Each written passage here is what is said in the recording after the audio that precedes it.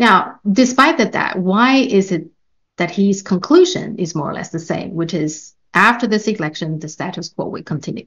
2024, what we expect from Taiwan will be the status quo. Okay, why is that?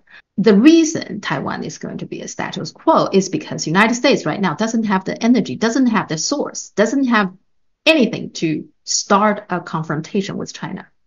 Joe Biden and his administration are the ones who want a status quo. And if that's the case, Taiwan will to have the status quo. David Sachs knows that. He knows that. Deep down, he knows this is what the administration wants, then Taiwan will follow. Will follow the order. And that's why we are not going to see any major changes in the Taiwan Strait. It actually proves that Taiwan is simply doesn't have its own will. It is just a puppet of the United States. And China, mainland China knows that.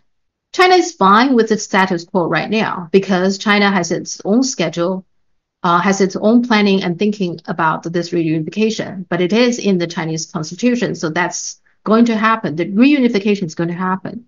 But they have their own plan. It just turns out that both Beijing and the Washington thinking 2024 to keep the status quo works for both of them. That's the reason. But David Sachs spent this whole time, read this whole article, give you the impression, oh, people in Taiwan, regardless which party wins, they want status quo, and they also want to close to the West, and blah, blah, blah. It's not true. Okay. Why does he say that? Well, because people like David Sachs, who seems like they against the Ukraine war, they're not really against the Ukraine war. They're against Ukraine losing the war. They have no problem having wars and instabilities and the conflicts around the world. They don't have problem with that. They just don't like to see their puppet losing the war. And actually, for people like David Sachs, they probably want to see some tensions and conflicts and maybe all-out war in the Taiwan Strait to divert the attention from Ukraine because it's embarrassing. Now, like I said, the Biden administration simply doesn't have the energy. They are engulfed in the Ukraine war, the crisis in the Red Sea, and of course, the still ongoing bombing of the Gaza. All right. So they simply cannot start another front.